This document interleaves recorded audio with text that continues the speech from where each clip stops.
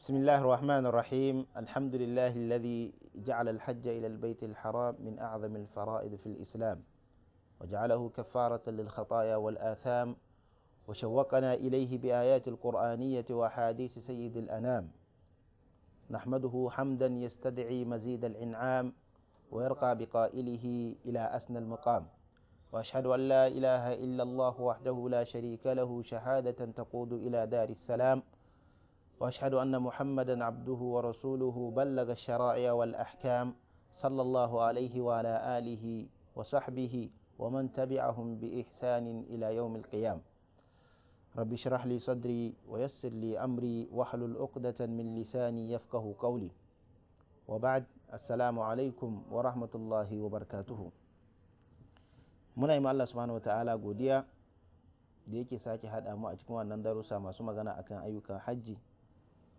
Muna roƙo Allah ya mana dacewa akan abubuwan da za mu faɗa, kuma ya karɓa mu dukkan waɗanda suka zamanto maniyyata aikin hajji a wannan shekara. Allah ya karɓa musu ibadunsu. Wanda ba su samu daman zuwa, muna roƙo Allah subhanahu wataala ya ba su ikon daman lokacin da za su zo su ma su sabke wannan farali, kuma Allah ya karɓi ibadodinmu da mu da su baki ɗaya.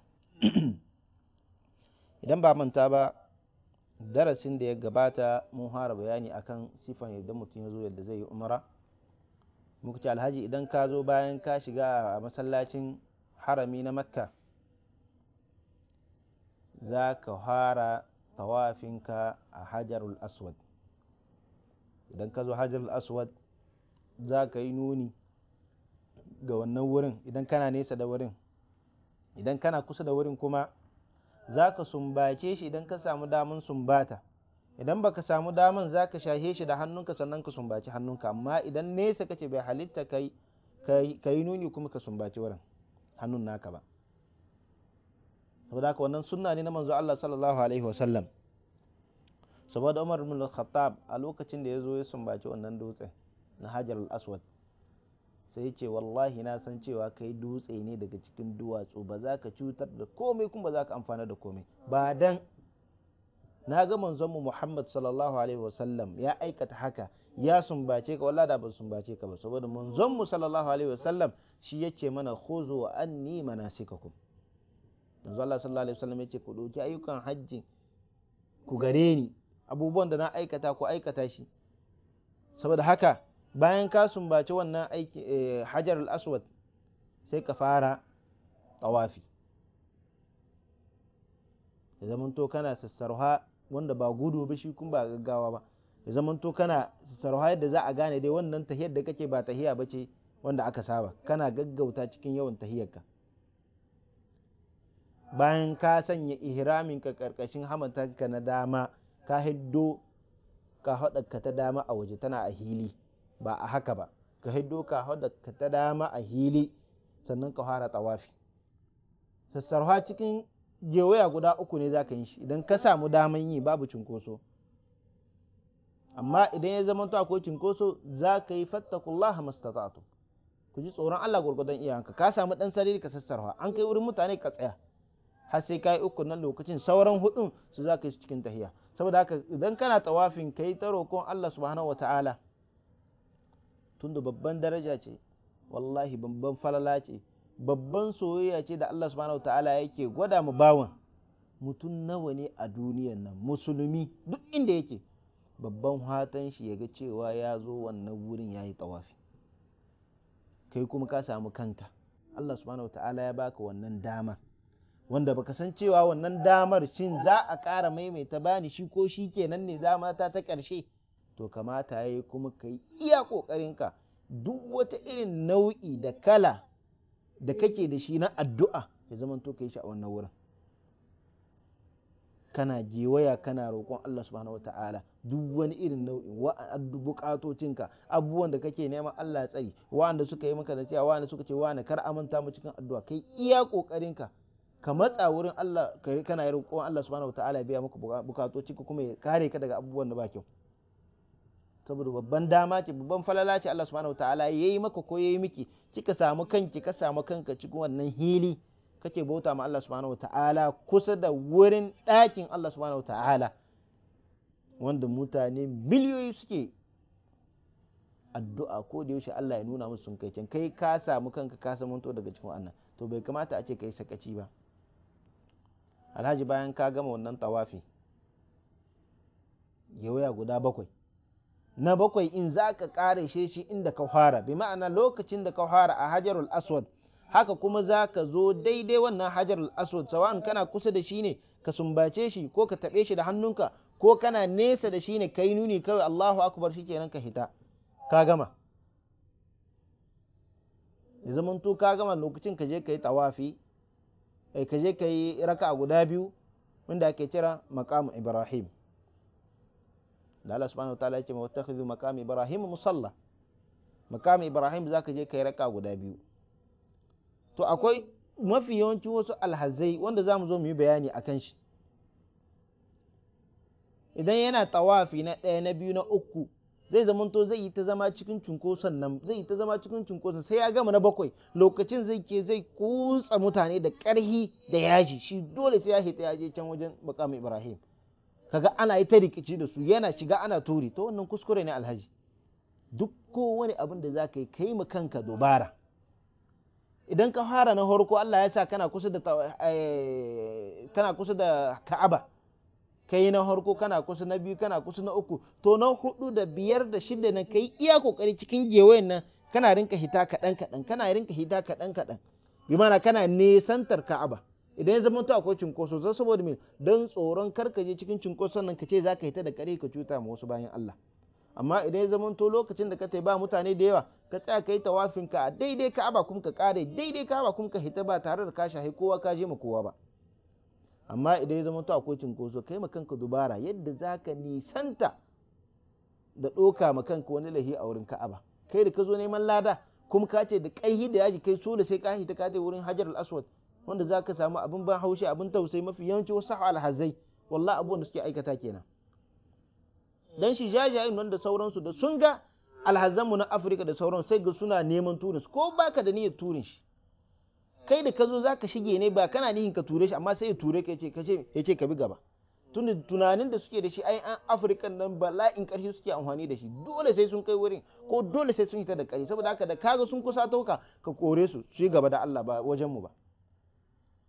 Ya kamata ka yi kanka dubara, idan ka yi na horko na 2 kana kusa, na 3 na 4 na 5 na 6 kana nan ga hita kana nisantar, na 7 ya zama to kana na 7 kana daidai ƙarshen tawafi, daidai ƙarshen masu tawafi, daga ciki kake kana abin yana girma har sai ka zo na 7 ka zama to kana ƙarshe, shikenan ka yi Allahu akbar, shikenan ka hita ba tare da ka tura kowa ba. Amma ka ce za ka tsaya can ciki, za ka tsaya ka yi ta turi da ƙarhi, to wannan kuskure ne, kuma ɗauka alhaki ne, kuma ɗaukar laihi ne. Allah ya datar da mu. Saboda haka alhaji idan ka gama sai ka zo ka yi sallah raka'a guda 2 a maqam Ibrahim. Idan ka samu daman sararin sallah bayan maqam Ibrahim, to wannan falillahi alhamd. Alhamdulillah, sai ka yi sallanka ba tare da ka cuta mu ko su ba. Saboda yana daga cikin kurakuran da alhazai suke. Sai ga alhaji ana cikin cunkoso, mutane hanyar tahiya ma babu, kaga wai ya zo shi ya yi kabbara bayan maqam Ibrahim wai zai yi sallah, hanya inda za ka aza kafa ma babu, amma shi wai dole tun da an ce maqam Ibrahim dole tsaya maqam Ibrahim na ya yi sallah. Wannan kuskure ne. la yukallifu Allahu nafsan illa wus'aha. Addini bai zo maka da wannan matsatsi da cewa dole sai ka, dan shi maluma suka ce idan ka samu daman tsaya daidai maqam Ibrahim ka tsaya, idan baka samu daman tsaya daidai maqam Ibrahim sai zaman to ka je nesa da shi, ya zaman to kana daidai in shi amma nesa da shi, wannan ma bata samu ba. Suka ce duk inda kai sallah a cikin masallacin harami ya isar. Ka ji sauki na addinin musulunci. Amma da addinin musulunci kowa sai ya yi sallah bayan maqam, ya kuna gani da wa'anda za a doka a wurin nan sai sun hu masu tawafi yawa.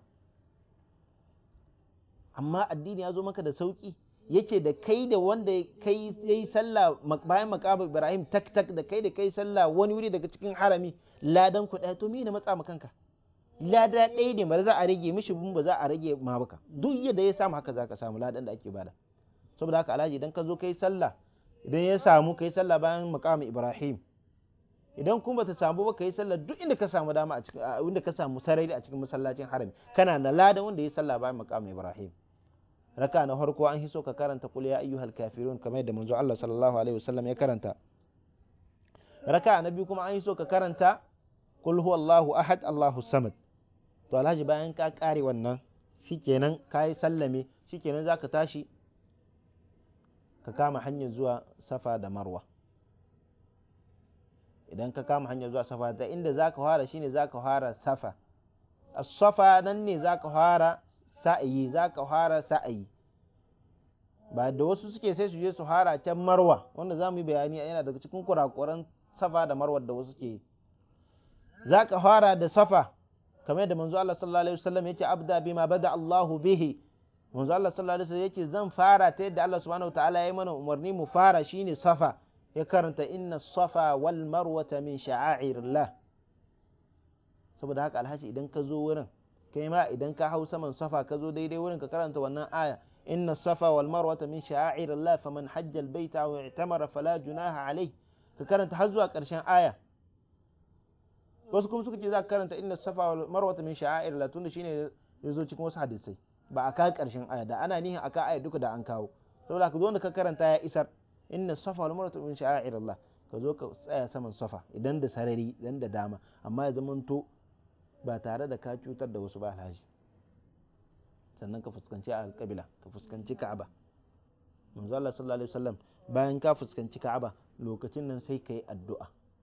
Akwai addu'ar da manzo Allah sallallahu alaihi wasallam yayi shine la ilaha illa Allah wahdahu la sharika lahu lahul mulku wa lahul hamdu wa huwa ala kulli shay'in qadir la ilaha illa Allah wahdahu anjaza wa'da wa nasara 'abdahu wa hazama al-ahzaba wahda.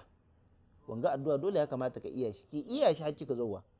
Baka da wani uzurin da zaka ce wai ba ni jahili ne, dole ka iya shi tunda ka zo ka bauta ma Allah, ka zamanto kana bauta ma Allah akan ilimi. Baka iya haddace shi, rubuta shi, baka iya rubuta shi kai rekoda daga cikin wayanka.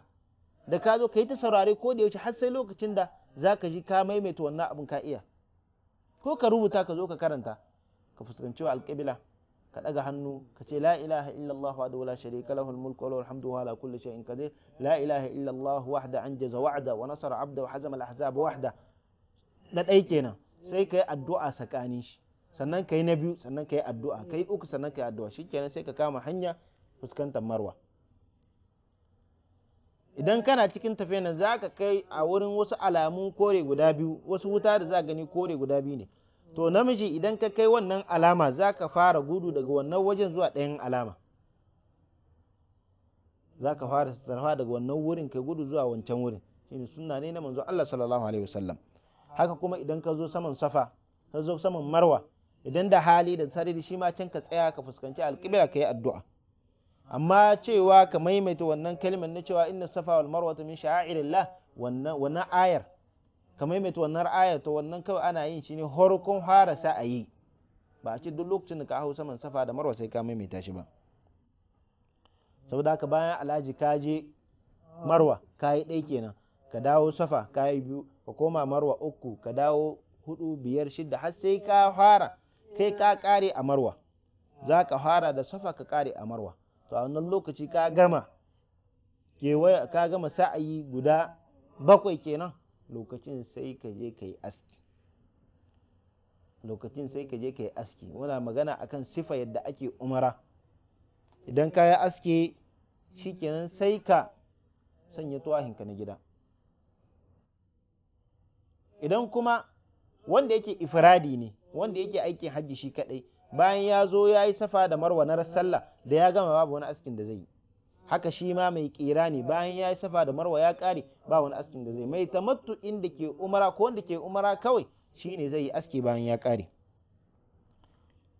Ya zama to askin da za ka yi kuma ka aski gashinka ga baki ɗaya ba da wasu suke yi ba.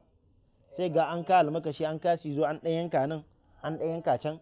Dole ya zama to kanka duka, domin Allah subhanahu wa ta'ala ce muhalliqina ru'usakum, ya zama to kun aske kawunanku, bai ce kun daddauka daga cikin kawunanku ba.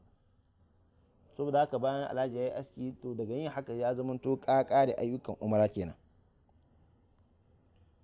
Saboda haka ya zama to kuma idan mace ce kuma ya zama to ta ɗauki kwatamkacin abin ga anmula shine kaman kwatamkacin abin ga kariyar hannu wannan tsawon shi a cikin gashinta za ta ɗauki kwatamkacin tsawon wannan yatsar kariyar wannan yatsa na harko shikenan sai ta yanka tsawon wannan gashi idan ta tara gashinta sai ta duba wanda yake daidai tsawon wannan shikenan sai ta yanka a daidai wannan to ta gama kenan. To da yin haka alhaji ka gama ayyukanka na umra sai jira kwana na 8 da za a fara ayyuka na hajji. To akwai wasu kurakuran da ke alhazai suke hada ciki, wasu alhazai suna cikin mafi yawancin su za gani wannan sassarhan da ake daga harko sai karshe duk sassarha ne suke, to wannan kuskure ne. Sassarha ana yin su cikin gewaya na 1 da na 2 da na 3 ne kawai, na 4 5 6 7 duka kana tahiya ne, tahiya ba tare da kayi wani gudu ko gaggawa a ciki. Ya zamanto kuma alhaji ya zamanto manuharka idan kana tawafi ko kana safa da marwa, manuhar ya zamanto ka sanya ibada ce, ba wai ka sanya manuhar bari in sauri in kare guda 7 ne. Kai dai ka samu wannan falala, ka samu wannan dama na zo ka tsaya ka yi tawafi, ya zamanto kai manuharka kai ka yi sauri ka kare. Saboda haka mutum kuma ya zamanto ya nisanci cinkoso da mutane. Wallahi za ga wasu alhazai shi ba umra yake ba, haka kawai tawafi ne yake na nafila, za su zo su taru su 5 3 4 6 su ce su haɗa baki suke wani ku bari mu shiga can ku kare mu, in na kare shiga kai ma ka zo mu ma za mu wallahi haka za ka shiga suna yi ta ji mu mutane. Wallahi akwai lokacin da za ga sun san sun sayarwa mutanen nan da ka buga jini ya zuba sai ga suna yi ta ji mu bayan Allah, hanci jini na zuba a ga hanci. To shin kai ka zo neman lada ne ko ka zo neman zunubi? Abinda ba a ce wajibi ne sai ka sha. Manzo Allah sallallahu alaihi wasallam da wajibi ne a je wurin Hajar al-Aswad inna, a je a sumbace shi, da ran da yayi tawafil wada da ya sumbace wannan wurin. Amma da ya ga tunkoson mutane da suka zo za su yi hajji tare da shi, daga can saman raƙumi yayi nuni, saboda shi yake musu khuzu anni manasikakum, ku yi koyi da ni dangane da ayyukanku na hajji, ku yi koyi da ni dangane da ayyukanku na hajji. To idan ya zamanto shi da yace musu ku yi koyi da ni kuma suka ganshi ya zo cikin mutanen na ya kukkusa ya zo ya shaha ko ya sumbata, to wa'anda za su mutu a wannan wurin ina ga sai sun yi wa'anda za su koma gida yawa. Addini bai zo mana da abu mai tsanani ba. Saboda haka zancen ka ce ko ku haɗa baki tun can gida wurin masauki kai mu je mu yi tawafi, in mun je da Allah so ne kai ni sai na tafi Hajar Aswad nan, wane ka kare mu, in mun je mu kare wa'annan jaja ne kai bar kyale su kawai. Kai baka tunani wani bawan Allah na nan bai da ƙarfi, dalilin ka zaka ji mishi wannan ciwo zai ji shi wajen shi sai ya koma gida. Duk lokacin da ya tuna wannan bugun da kai mai da ƙarhin nan na neman ka shige, kai kana ga addu'a zai maka ko addu'a zai miki komi? Wallahi ba Allah ya yarda, in ba Allah ya gyara tsine ma zai yi. Sai ki tirlawa ne wannan jimar da nayi ko bugun nan da aka ga ka haɗa nan da na jimu ko ga kawa ko da ina ne, wallahi tun da muka je hajji wani kaza ya zo ya ji min a wurin. Saboda haka bai kamata bai ce muna sanya tunkoso tsakaninmu da mutane.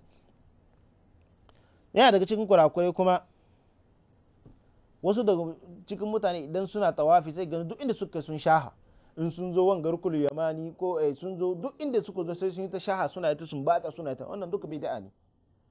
Allah manzo Allah sallallahu alaihi wasallam ba aikata haka ba. Sannan wasu kuma daga cikin kurakuran da suka yi, wurin da ake kabbaran na a fara aikin tawafi, a fara tawafi, in sun zo wurin sai sun yi kusan minti 1. To wuri ne ba wurin tsaya ba alhaji, ba a tsaya a wurin. Za ka zo kawai kana cikin tafiya za ka yi nuni Allahu akbar ka shige, kana kusa da wurin kawai za ka zo ka sumbaci wurin Allahu akbar ka shige. Amma mutum ya zo ya tsaya in yana kusa ga wurin ya yi ta nutsa kanshi, ya tsaya ya shaha, ya hidda hulla ya sa, ta hiddo hijabi ta saha, ta sa zane ta shaha, ta sa jiki ta runguma, duk mutane suna jiranta sai kace ita kadai ne a wurin. To wannan zai haddasa, zai sabbaba cunkoso ya yawa. Can baya ana nan ana tace wasu tsohi, ana nan ana tace wasu yara, ana nan ana tura wasu, ana nan mata da maza sun yi cunkoso sun haɗe, wata da wani sun taɓi juna da sauransu, duk dalilinka da dalili. To saboda haka alhaji ya kamata ya kula, duk wani abin da zai zamanto za ka takura ma wani, to wallahi ka nisance shi, ka zamanto ka ta yi hajjinka ya zamanto mabrur. saboda manzo Allah sallallahu alaihi wasallam da yace mana duk wanda yayi haji bai yi maganganun batsa ba, bai wasu saban Allah, to wanga ka takura mutane saban Allah ne kake, tunda kana nan kana takura mutane. Saboda haka duk wani abin da zai sa ka nisanta da wannan abubuwan da manzo Allah ce duk wanda bai yi su ba zai dawo kamar ranar da aka yi shi, dole ka san cewa har sai ka nisanci wannan abubuwa, duk wani abin da zai takura mutane, sawa'un wurin tawafi ne ko wurin safa da marwa ne ko a ina ne dai, ya zamanto kai iya kokari ka dauki alhakin wani. Kada ya zamanto dalilinka a wani aka ji mishi, dalilinka aka yi wani cinkoso, dalilinka wasu suka haɗu suka cuɗanya wanda bai halitta su haɗu ba. Kai iya kokarinka ta yadda za ka bauta ma Allah subhanahu ta'ala ba tare da ka cutar da wani ba. Saboda haka yana daga cikin kurakuran da wasu suke yi, suna tsoka cewa ita raka'an nan guda biyu dole sai ya zamanto bayan maqamu Ibrahim, duk yadda zan yi sai na zamanto na yi raka'an nan guda biyu bayan maqamu Ibrahim, yadda kuma suke tunani dole sai na shahi Hajar al-Aswad din, to shi ma kuskure ne. Wallahi kana cikin tawafi sai ga wasu mutum biyu uku sun zo sun tsaya sun kare wani, mutane suna ta kansu babu wurin taka hannu, wai kuna so ku hidda min fili karhi da yaji sai ya samu wurin sajada. Wallahi wani akwai lokacin da yana cikin wannan sallah wani ya zo shige shi, wai shi da ya ji haushi cikin sallah wai sai ya kama faɗa da shi, da mutum ya hisge shi ya yi gaba, wai sai ya ci gaba da ruku'i, sai ka ce ba yi abu komi ba. Tun su manzo Allah sallallahu alaihi wasallam yace duk wanda yace zai shige gaban masallaci yace to bai halitta ka kare shi, to su shi yana aiki da wannan hujja kuma ya manta cutar da mutane da yake. Shi ni abin ga manhar shi ya tabbaka sunan manzo Allah da aka ce duk wanda yake zai shige gabanka ka tare shi kada ya shige gabanka. To shi yana kokari da an ce idan ya kiya manzo Allah ce ka yaƙe shi saboda shaidani ne, to saboda aka gane yake ko bugun ka zai ya buge ka, shi ya manta shi kuskuren da yake ma yahi wannan. Kai kana kokarin tabbaka sunan manzo Allah na hana mutane su shige gabanka, ka tsaya wurin da suke shige mutane suna takin juna suna jima juna. Saboda haka wallahi kamata mu yi maka wa'azi.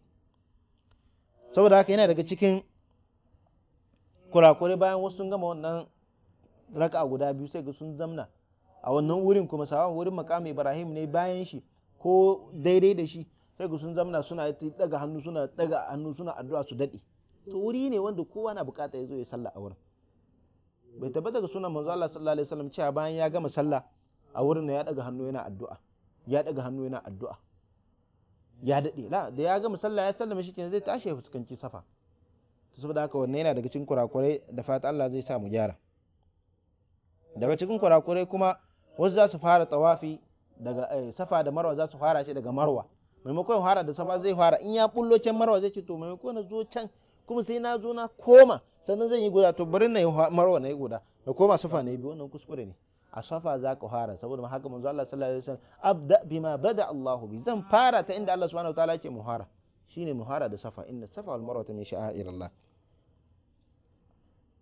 Saboda haka yana daga cikin kurakurai ne wasu suke, kuma bayan an gama safa da marwa sai ga kun mutum ya zo ya yi sallah raka guda biyu. Wannan kuskure ne. Daga cikin kurakuran kuma za ga wasu idan sun gama za su zo suna rinka safa da marwa na nafila. Akwai irin su wanda za ga cewa mutum zai zo yana safa da marwa na nafila. Wannan ba a safa da marwa na nafila, tawafi ne ake na nafila. Tawafin ma na nafila idan ya zamanto dalilin ka za ka cutar da mutane, dalilin ka mutane za su zamanto ka cuta musu, to wallahi ba wajibi ne kai nafila, ka zauna masallaci kai ta karanta Qur'ani. Amma za ga wasu za su zo su yi tawafin nafila, ba a ce kar kai ba, amma idan da hali ka bar shi. Yanzu wani bawan Allah yanzu zai zo bai ma samu yayi umaran, yana fama yayi umaran, kai ka zo kana ta nafila, kun zo ku wajen 20-40 kuna ta nafila, kun ga su bawan Allah kuna nan kuna takura musu. Idan babu cinkosa akwai sarari ka tashi ka bauta ma Allah gurgudan iyayenka, amma dalilin ke zaman ka takura musu, wannan kuskure ne. Saboda haka raka'a guda biyu bayan tawafi ne kawai ake yin su, amma bayan safa da marwa babu wata raka'a guda biyu da ake.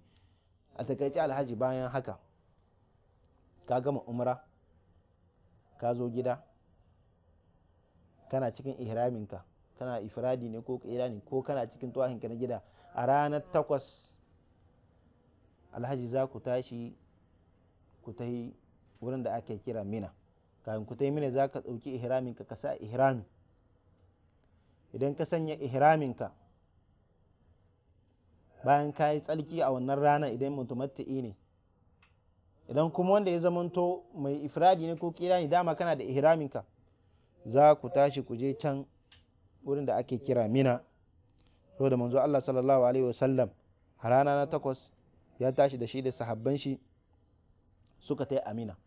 Idan mai tamattu'i ne bayan ka sanya ihramin ka shikenan sai ka ce labbaik Allahumma hajjan, tunda can farko ka ce labbaik Allahumma umra, to yanzu kuma da ka sa tuwahin ka na ihrami labbaik Allahumma hajjan. Amma idan ya zama to mai kirani ko ifradi ne, dama akwai niyyar ku akan ku, dama ka ce labbaik Allahumma umratan wa hajjan, mai kirani kenan. Mai ifradi kuma yake labbaik Allahumma hajjan. Saboda haka bayan haka sai ku taso ku zo a inda ake kira Mina a rana na 8 kenan. Kenan ran 8 za ku zo Mina, za ku yi sallah az-zuhr a Mina, ku yi sallar la'asar a Mina, ku yi sallar magariba a Mina, ku yi sallar isha'i a Mina, ku yi sallar asuba a Mina. Sallar asubar rana na 9 kenan, radda za a jira Arfa. Sallar az-zuhr da la'asar da isha'i duka za a yin su raka'a guda biyu ne. Za a yin su raka'a guda biyu ba tare da an hada az-zuhr da la'asar ba. Inna ma idan lokacin azur yayi sai ku tashi ku kira sallah ku yi ikama ku yi sallah raka'a guda biyu. Idan la'asar ya kai ku tashi ku yi kiran sallah ku yi ikama ku yi sallah raka'a guda biyu. Idan magariba yayi ku yi sallar magariba. Idan isha'i yayi ku yi sallar isha'i raka'a guda biyu. Idan asuba yayi ku yi sallar asuba. Amma yana daga cikin kurakurai, wasu daga cikin su ba sa tahiyya Amina sai lokacin da kusan dare yayi, amma idan uzuri ne ya tsaye da kai ba wani abu, wannan babu laifi. Saboda sunan manzo Allah sallallahu alaihi wasallam ya zamanto ka zo Amina da wuri dan za ka yi sallah a zuhur da al'asar da magariba da isha'i.